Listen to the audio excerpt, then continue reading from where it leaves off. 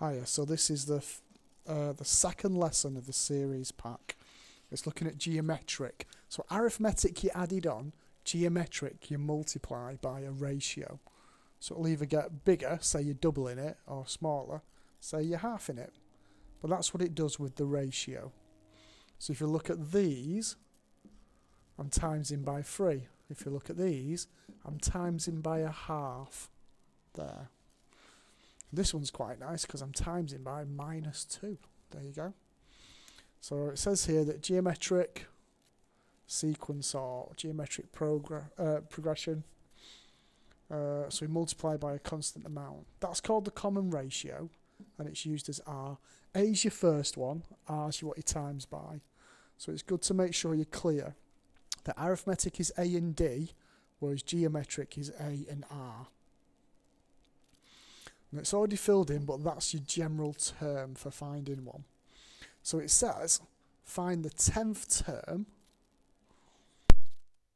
so n is 10, in this sequence here. I can see that that's timesing by 2, so I know that A is 3 and R is 2. So I want U10 is 3 times by 2 to the power of 10 minus 1.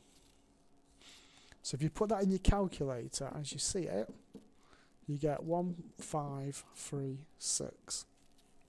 It says the nth term as well. So n is n, a is 3, r is 2. So un is 3 times by 2 to the power of n minus 1. I can't really do anything else with that, can I? 'Cause I can't really change that.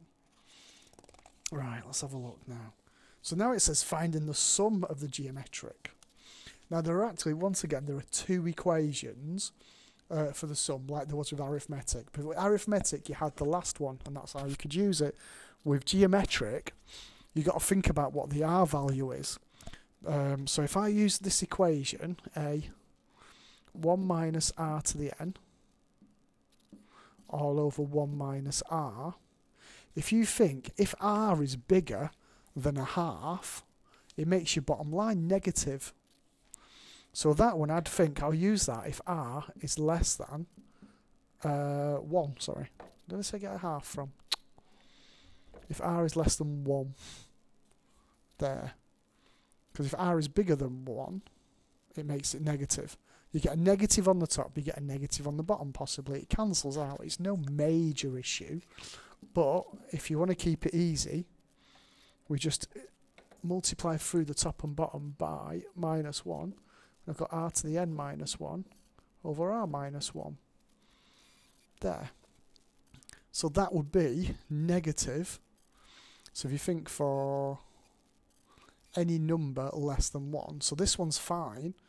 So I'd use it, make sure that's clear. So I'd use this if r is greater than 1. But if you're happy with your negatives, it doesn't really matter. I tend to remember the 1 minus r equation. Right, let's have a go. Okay. So he wants the sum of the first 20 terms. So I want to find the sum of the 20 terms. So I know that n is 20. I know a is 5. And you can see that I'm just timesing by 2. So r is 2. Right, so r is 2. I'm going to use the right-hand equation. So sum of the n terms is a, r to the n minus 1 over r minus 1. Just because it keeps it positive on the bottom. So the sum of the first 20 terms is going to be 5. It's going to be 2 to the power of 20 minus 1 over 2 minus 1. There. Okay. That gives me, you put it straight in your calc. Don't like double equals. Sum to 20th term is 5242. 875. There. Okay. That's how I'm doing for time. Right. Let's have a look.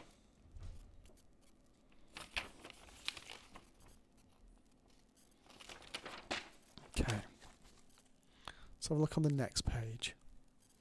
So we've got further GP. So we've got 3 examples on here, so I might not get through them all in the time. I might do example 1 and then just hang fire and do them on a separate video. Right, so it says, for a geometric sequence with a common positive ratio, the third term is 5/2.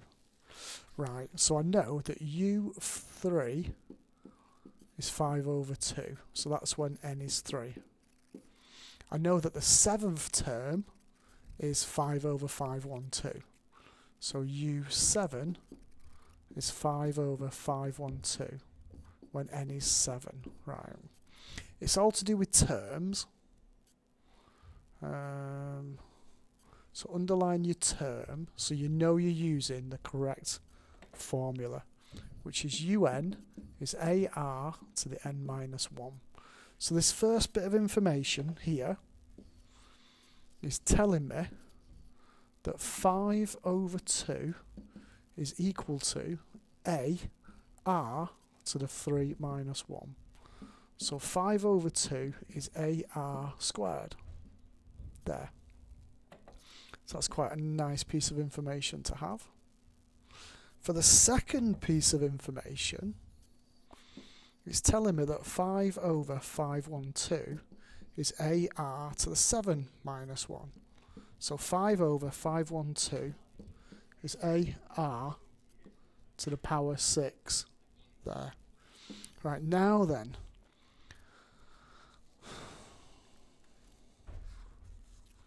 I need to find either A or R. What I can do is divide. I can divide this equation into that one. But another sneaky way of doing it is to rewrite this. Because that's AR squared, if I write the 5/512 as AR squared, now I've got left times by R to the power 4. It's going to do exactly the same as just dividing. So my AR squared is 5/2. So 5/512 becomes 5/2 times by R to the 4. The pack divides, it just does. 5/512 divided by 5/2 is equal to AR to the 6 divided by AR squared. Which when you do the next step, it gives you exactly the same. Because I'm going to times by 2 and divide by 5, and the 5s will go. So I've got 2/512 or 1/216 is equal to R to the power 4. Now then, if you do the 4th root of that, you'll get a quarter. Remember, because that's an even number, it'd be plus or minus there. Right, now it says it wants the positive one. Now you must show that there is a positive and a negative. So it's a positive only. So R is plus a quarter. So you've done your work. Is it okay? So I want the sum of the first 7 terms now. Right then. Oh, I've not found the first term yet, have I? So I've got the common ratio, but I've not got the first term. So if I use the 5/2 is AR squared, then 5/2 is A times by a quarter squared. So 5/2 is 1/16A times by the 16. That divides, it should give us 40 as A. And now I can find the 7th term. So I want the sum of the 7th term. So n is 7, A is 40, R is a quarter.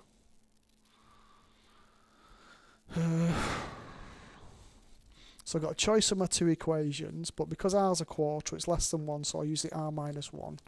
So I've got the sum of the 7 is 40, a quarter to the power